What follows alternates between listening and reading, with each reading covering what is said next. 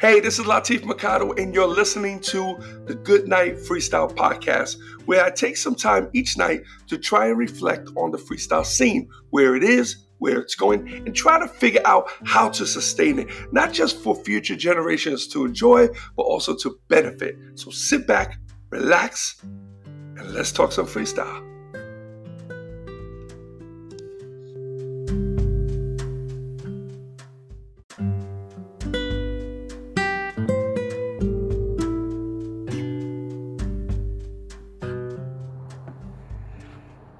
Hey, what's up, everyone? It's Latif, and welcome to the Good Night Freestyle Podcast, and this is episode 80.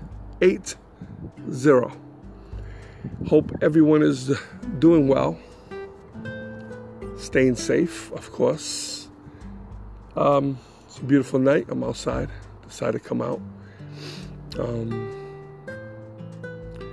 Everything else is cool, just regular. Phones are slow, nothing's ringing.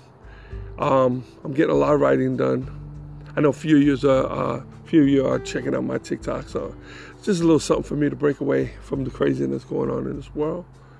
Kind of can't wait for this to be over. I really, I'm just a very productive guy, and anything that kind of slows me down or puts me at any kind of a halt, it just kind of drives me a little crazy. So, and then I kind of figured, I could deal with this, but I'm going to deal with it. That's not the point. But what I'm saying is, I can already see, how this could mess with people, So, I'm getting a lot of writing done, though. Yes. I'm almost there. I got a couple more days to complete it.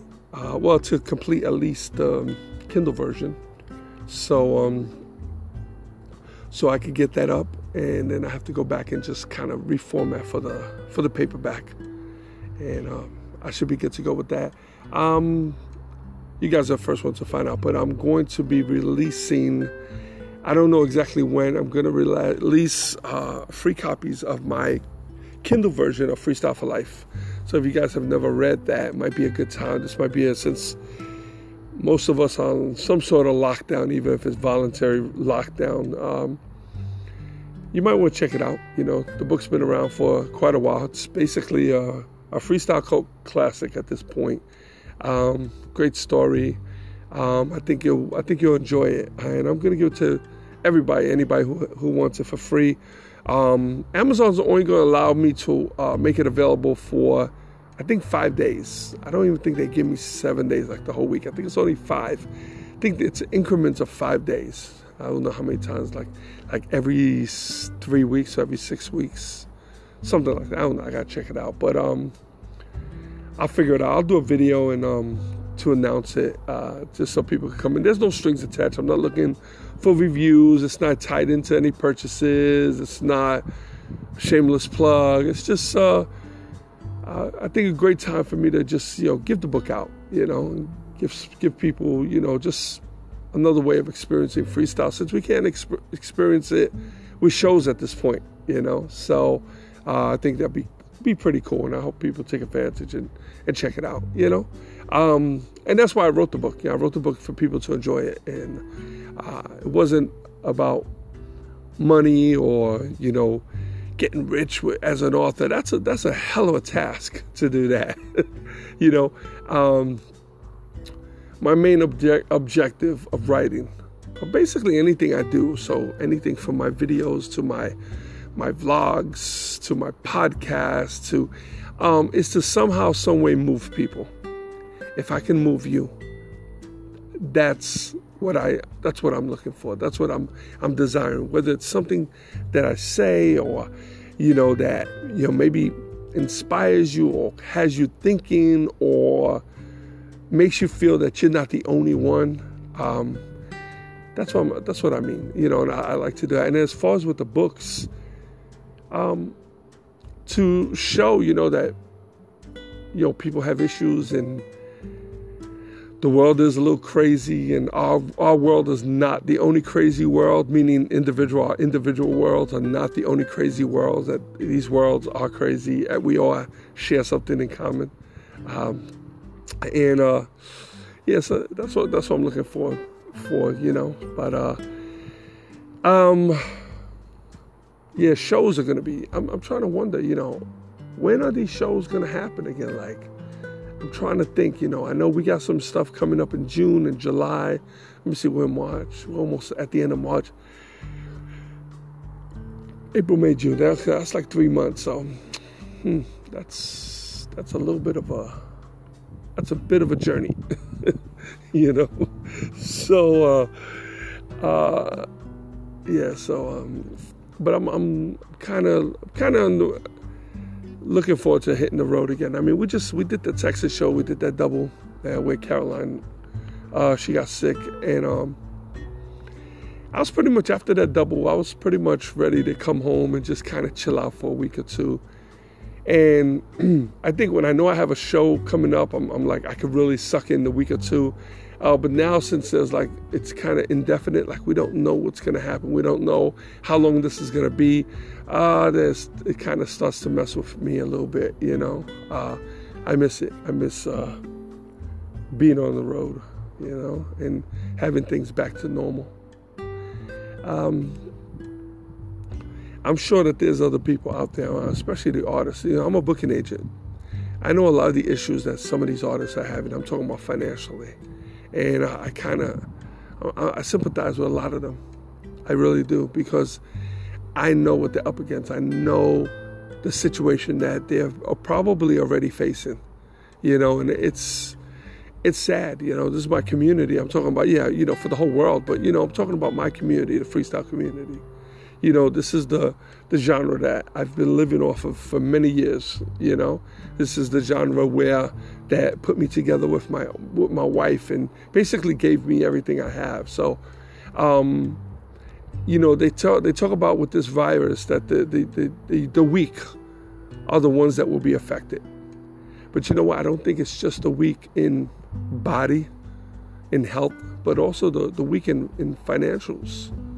And a lot of the freestyle artists, this is their sole bread and butter. Like, this is how they pay their bills.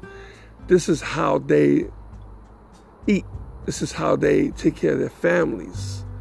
So you can imagine, and they're not used to this. They're not, people say, oh yeah, freestyle money, man, it's chump change. It's not. Trust me. Well, even the cheapest artists, I'm talking about the C and D list artists that go on stage, probably walk away with more than most people, or the average person at least. I'll say the average person makes in about a week. So yeah, no, the money's can be pretty significant, and you got more of the A-list acts, or even the A and B list acts, that the money's pretty substantial. So and those acts that have not prepared themselves or not set up to withstand this kind of beating, it can get really bad. It can get really bad, So, and it makes us think, man, when this is over, what do we do? One of the things that scared me on the news today was they said there's been a huge an uprise of gun sales, okay? Gun sales. Now, I remember people talking about this over the years. Of course, you look at them like they're crazy, and they say, yeah, you better arm yourself, you better have some reserve, you better have this, and, some of us don't listen, I listen partially, but this thing kind of snuck up on us. So, but, to know that there's people out there buying guns. What are they? Are they buying to protect their homes? Why would they protect their homes? From people trying to come to their homes to take food, to what? To do what?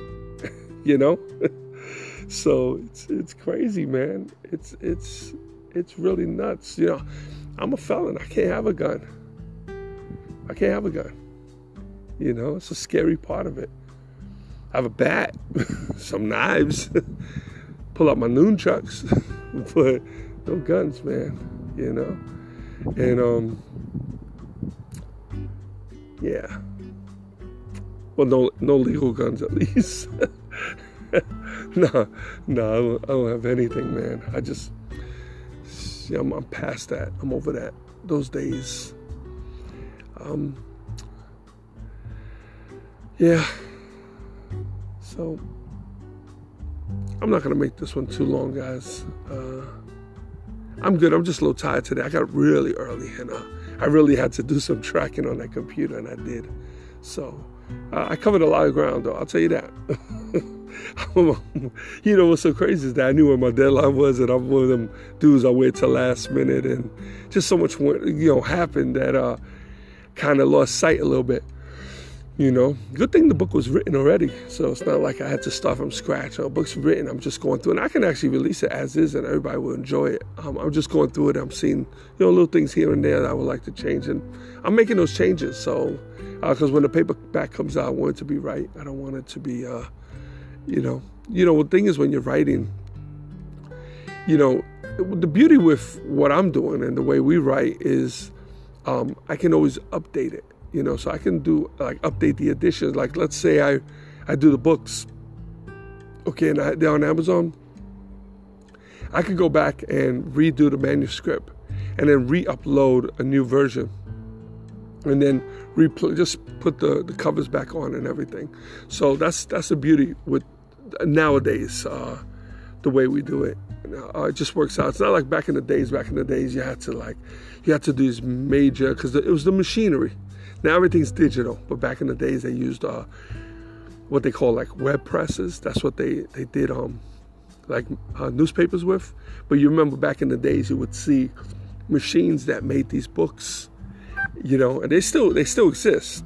Those machines still exist, but they're not as popular as they used to be. They're popular with the major publishers, but there are so many independent publishers nowadays, and nobody's going to go and press up 10,000 books, because that's the only way you would get a discount on the books is if you press, 10,000 copies. So nobody's going to do that. I know I can't do that. I'm 10,000 books and then put it in my garage. And then what happens is you can't sell them. You end up giving them away, putting them in the 99-cent store.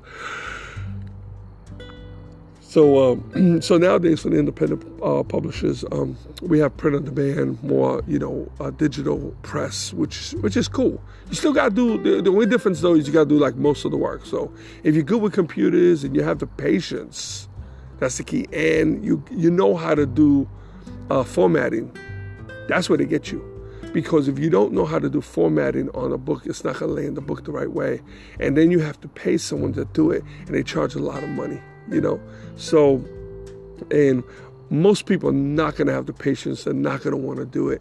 So they're going to end up paying people to get it done. So it gets pricey. You gotta know what you're doing. I've covered a lot of ground. I learned how to do a lot of that stuff, and it wasn't to save money. It was I hate depending on people. Like, whenever I can eliminate any kind of dependency on somebody, I do. I've had people that work with me. I still have people that work with me now, and they handle certain things, but they handle certain things because I'm just at this point not interested in handling that part. Not that I don't know how. I do know how. But other than that, I think the only person I have on board with me right now that does that is important and that I need is Fernando, is the guy who runs Live Radio Live. So. That's my boy, so he's on board. He's on board for life. And so a lot of the other people that I had on board with me, first of all, most of them I taught them their job. So whatever it was that they did, I'm usually the one that showed them how to do it. And then as time went on, I saw that they just wasn't into it. It wasn't even about money or anything like that. Just people get into the music business and they want to play the game, and right away they expect something. I understand. They expect this whole other world. They expect this glam. Okay, I'm going to the concert. I'm going to be backstage. Let me tell you something. Nowadays, backstage is the most boringest place to be. It's boring. It's lonely. You have all these artists. It's very segregated because you have all these artists in all their own little dressing rooms, and it's basically just them and their crew, like their tour manager or their road manager or their dancers or their band members, whatever the case may be, or just an entourage, family members that hang out. But everybody's segregated. You step out of the dressing room with your crew, and then you pass up another crew walking down the hall. Hey, what's up? What's up? And you keep going. So after a while, it kind of gets old, you know. So when people experience that, it doesn't live up to what they expected, and they lose interest. And when they lose interest in something, they tend to not do the job correctly. That you can see it. You can see it in the work. You know, I love what I do. A lot of the stuff that I do, from my books to even the videos that you guys see me doing, I have a passion for them, which is why I love to do them. And that's why they come out nice, you know. Now, I could go and get behind a video and really put a lot into it and make this, you know, great, you know, production. But it's not what I'm trying to do. I'm a huge fan of social media. I'm a huge fan of things like YouTube. And I love the realism of just picking up a camera or picking up your phone and filming something. I love it. I love it. There's something so unique about that, you know. A lot of times when I see something that looks too highly produced, it turns me off. Unless I'm watching it on Prime, Amazon Prime, or on Netflix, don't show me anything that's really polished like that. It really doesn't interest me at all, you know. But anybody who if you guys, some of you guys might even think, not go onto YouTube because you kind of turn off by the quality. That's because you're so used to watching regular TV and watching movies. But what you got to do is get your head out of that and realize that what YouTube is a means, you know, just for you guys to know. YouTube is actually a search engine. A lot of people don't know this, you know. It's a search engine, and it's owned by Google, which is the #1 search engine, making YouTube the #2 search engine in the world. You think about it. Usually when you go onto YouTube, you know exactly what you're looking for. You're looking for a particular podcast. You're looking for how to install a toilet. I know I did that before. You're looking at you know, maybe some music. You want to hear a mix. You want to see a concert, you want to watch a music video, so you type in what you want, you know. That's what YouTube is. It's a search engine, you know. So, and sometimes when you dial in and you get a very raw, someone just basically holding up their phone and documenting whatever it is that they're doing, to me, that is the most interesting. Those are the ones that I watch. Those are the ones that, because I'm so fascinated with the whole idea. Think about it. Every single person on this planet can pick up their phone and document their life. Think about that for a second. Everyone on this planet can pick up their phone and document their life every single day if they want. You know? So think about how crazy that is when you really, it's almost like looking at a crystal ball. Now, some of these people that document, they try to make you see things that are not for real. They try to show you beautiful homes that are not really theirs, you know, incredible cars that are not really theirs. They'll show you when they go on vacation. But those are not the things that interest me. What interests me is when someone picks up a camera and they show me some hardship, and they show me a struggle that they're having, and I would like to see them come out of it. That's inspiring to me. That's what I love to see.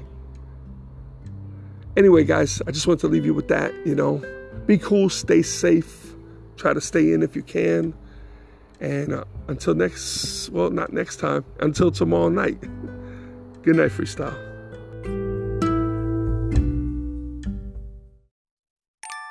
Before I lay me down to sleep, I pray to hear a freestyle beat.